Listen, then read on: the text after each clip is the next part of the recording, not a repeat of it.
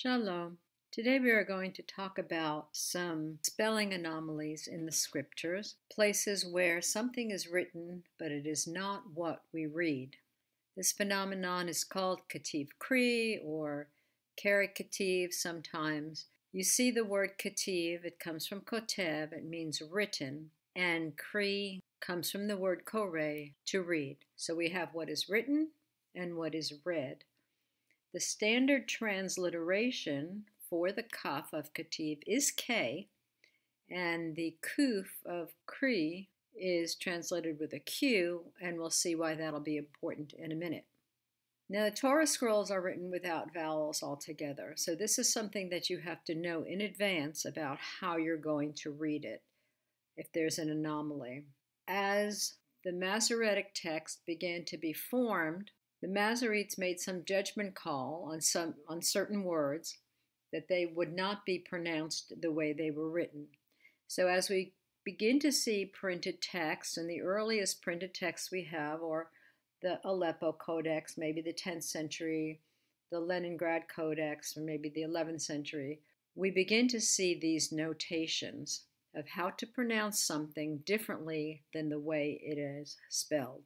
There are people who maintain that these spelling anomalies were given to Moses at Mount Sinai at the same time that he received the text, and that they show hidden and secret meanings.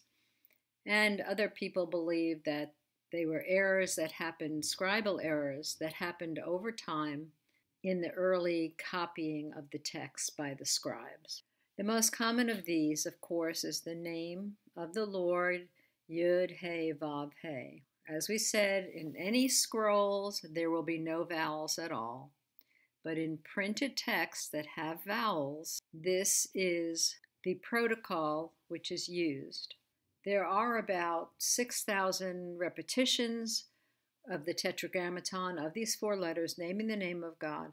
The most of them are pronounced Adonai.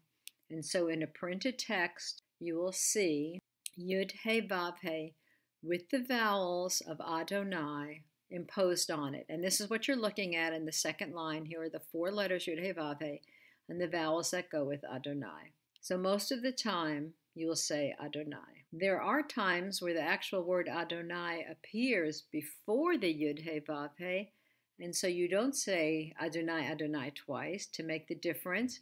You say Elohim, and this is what you see in the third line. The vowels of Elohim are superimposed on those four letters for the name of Yehovah. Now, the first case of saying Adonai is so common that very often the vowels are not inserted at all, even in a printed and vowelized text. But the Elohim form will be pointed. It will have the vowels on it. In general, in a printed text, when we come across this ktiv kri, there are several ways that the corrections are shown. They might appear in the margin, they might appear in line, they might appear in footnotes, and we're going to look at all of those examples. From some Bibles you can find online, if you go to this website, Tanakh US, you will see the Westminster Leningrad Codex. So Genesis 14:2, there is a name of a town, Tzivoim. What is written in the scroll is what you see in the red and above the line. The correction which is made by the Masoretes is in blue and it's on the line. And it's to be read Tzivoim. And this is not a big difference in the spelling, just the Vav. We're going to see some examples of what happens. So if you look at this website, tanakh.us, all the ktiv kri corrections are shown like this. The ktiv, what is written, is above the line, it's in a different color. And then the kri, how you read it, is on the line and it's in a different color, blue. So we would call this an inline correction. Unfortunately, in blueletterbible.org, as much as I like the site and use it, I do not see the corrections noted anywhere. They simply show the word with no vowels. It also doesn't appear in a different color. I did that for you so that you could see that that's the word we're talking about. It just appears in line, no correction, but no vowels.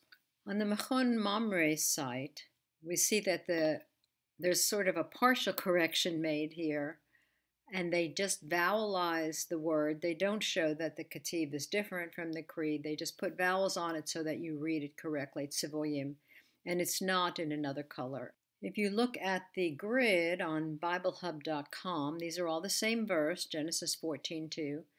You will see the ktiv with no vowels, and then you see the K, and that tells you it's the ktiv, it's the what is written. And then it gives you the kri, and it gives you the Q to tell you that this is what you read, and it gives you the vowelized form. Here are some pictures from a few different books that I have. Sometimes the inline text will have a circle or a star over it, which tells you to go down to the bottom. The footnote is there. So as you're reading and you see the little dot, you say, oh, it's a verse 14. You see there's another footnote for a different verse also on this page, but this one is chapter 14, verse 2. And it's not very clear, but it is written with the vav in it, and it says kuf for kri. This is how you read it. Here is another example of a book which has a footnote. The footnote here is indicated by the kuf. That means there's a kri version. You go down to the bottom of the page. Yud Dalet 14, Genesis 14, verse 2, and it gives you the correct spelling with the vav in it. Here's another example of a printed text, which has a little circle for a note in the margin. You come out to the margin, there's a circle, there's a spelling, and there's a kuf telling you this is how you read this word. Now, some of these substitutions are made because the Masoretes felt like the word that was used was too harsh or too strong, and so they have substituted a different word altogether. You see in Deuteronomy 28:30, as part of the curses, if a man marries a wife and another man, it's translated here, lies with her. Really, the word that you see in blue, yishkalena, is considered too vile to speak, has the concept of being raped. So they substitute that word. When you see that, you're supposed to say yishkavena, and that is the kri, the red form of the verb. So you see it in the first example as I printed here. This is from the Tanakh.us, how they would print that. The second one is the Machon Mamre, which doesn't change the color, but it shows you the inline correction. The word that you don't say has no vowels. The word that you do say has the vowels. This is another place where that verb is used and substituted, and I just brought it to show you that it is translated as ravished. It's a very violent word, used about 4 times, I think. It's always substituted. It's never pronounced. In an odd case in the book of Ruth, there is a ktiv kri where there are no letters. So the ktiv is just the vowels of a word, and we have a little star, so we go down to the bottom of the page. I'm sorry, this is a very old book, and so printing is not very clear, but it's Ruth 3, verse 5, and it tells you at the bottom, a lie. This is the word that you're to read. We need to put in an aleph lamed yud, a lie unto me, and it says kri is what you read, velo ktiv, and it's not written. That's very unusual. There's only a few incidents of that. So more recently, I did a video on some small words, and we covered the difference between lo, that means no, and lo, that means to him. And actually, there are perhaps about 15 cases of what appears to be a misspelling in the various scrolls, and one of them is here in Psalm 100, verse 3. I printed the Tanakh.us. I've used it consistently because they have this very nice format of showing the ktiv kri. The verse says, De'u ki Yehovahu Elohim. Know that Yehovah, He is God, Hu asanu, He made us. And then we have these two choices. They both sound the same, velo anachnu, So it can be read either. He made us and not ourselves. We didn't make ourselves. Or v'lo anachnu, we are his. Amo, his people, v'tzon marito, the sheep of his pasture. Going back to the earliest translations, the Septuagint uses the no form. He has made us and we didn't make ourselves. Lo anachnu, we didn't make ourselves. The Targums from the first century translate it, and we belong to him. We are his. It's a bit of a different idea, although both ideas are true. He made us, we didn't make ourselves. He made us, and we are his. One of the other cases of this homonym confusion, it's very interesting, is in 2 Kings 8:10. At the time, Hazael is a subordinate of the king of Syria, who is Ben-Hadad. Ben-Hadad is sick. And Ben-Hadad sends Hazael to Elisha to ask him whether he's going to recover or not. So we see in this verse, Vayomer elav Elisha, and Elisha says to him, to Hazael, Lech, go, emor, say. Then we have two options. Lo chayu tichye. In other words, Hazael is to say to Elisha, you will not live. Or emor lo, and say to him, say to Ben-Hadad, chayotichya, you will live. But the end of the verse, Viharani, and he has shown me, Yehovah has shown me, that mot yamut, he will surely die. It seems a little confusing if Elisha says to him, go tell the king, you will surely live, but God has shown me, Elisha, that he will surely die. However, Hazael is very clever, and so it appears that we would use emor lo, tell him you will surely live, because this is what Hazael does. He goes back to the king and says, Elisha said, you will surely live. And he does so in good conscience, because that is what Elisha has said, but he knows he's going to die, and in fact, Hazael smothers the king and becomes king, and so the king surely did die.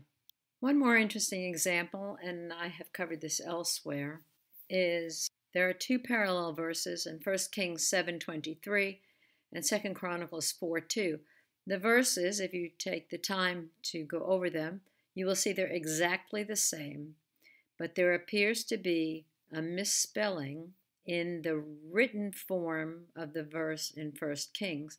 And this is talking about the construction of the laver. And it talks about the size of the laver, that it is 10 cubits across and 30 cubits around. This appears to be some bad math, or maybe, as some people would like to think, that the ancient peoples were primitive and they just didn't really know math and they are rounding the numbers out. But actually, the misprint, the word for the measure, which is going around the circumference, is misspelled. It has an extra hay on it. And this adds up, literally, to something very interesting. If we take the spelling for the measure with the extra hay, the numerical equivalent for those letters is 111. If we take the proper spelling, the numerical equivalent is 106. If you set that out as a fraction and times it, times the 30 that is mentioned as the circumference in the verse, the resulting circumference is corrected exactly according to pi 31415. So perhaps there are hidden meanings to all these ktiv anomalies which appear in the Torah scrolls. Till next time, tasim et ha'inayim al hashemayim. Keep your eye on the sky, your redemption draweth nigh. Shalom.